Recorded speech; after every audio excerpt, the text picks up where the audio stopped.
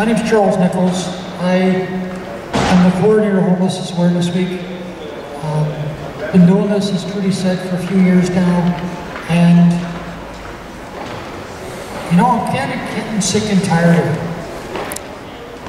I'll keep doing it because there's a need, but as much as I value what various groups do, like I was talking with a woman named Jennifer, who manages the soup kitchens. I'm grateful for what you do, you make a major difference, but I don't want to put you out of business. I dream of the day we don't need to raise awareness of homelessness because there is no homelessness. Okay? And the problem is not homeless people, it's homelessness. So many times our society has responded to the people in terms of out of sight, out of mind.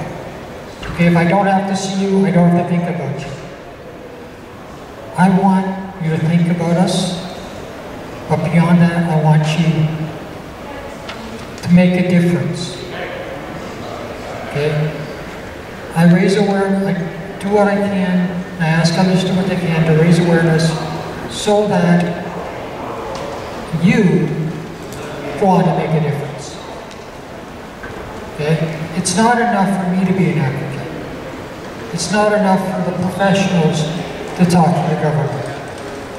Okay? It's not enough for the agencies to try to build housing. It takes a society. It takes the country.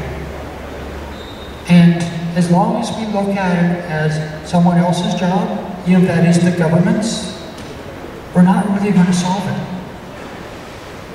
Okay? The men and women and children, yes, children, you run into on the street, could be you, could be your brother, your sister, your mother, even your grandmother.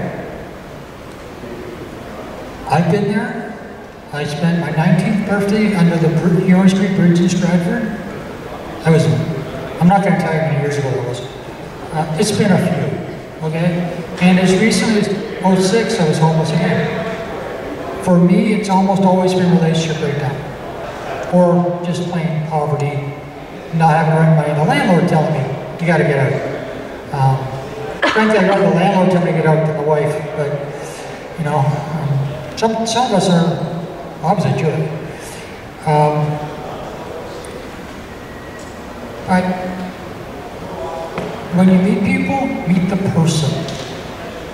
Actually see them, not look through them, see them. But when you think about what difference can I make to the issue, you know, the overall, how are we going to house hundreds of people locally and hundreds of thousands nationally?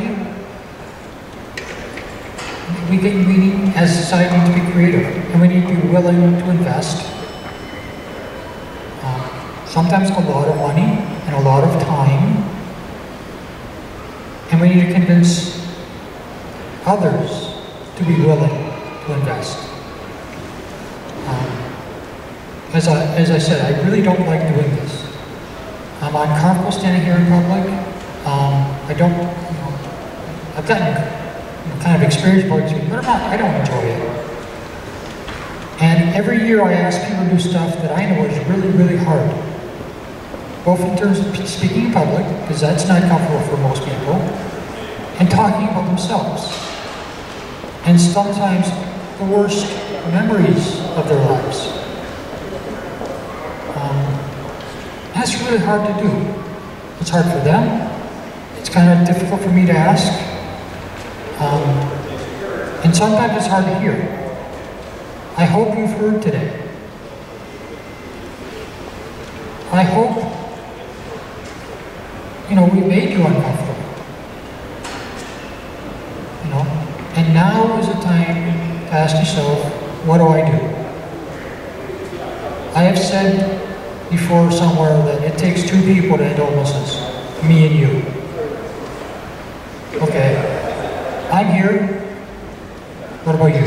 And as long as no matter how many people I'm talking to, it comes down to two, me and you. I want to thank everybody up here. And congratulate you, you've got courage. You're making a difference.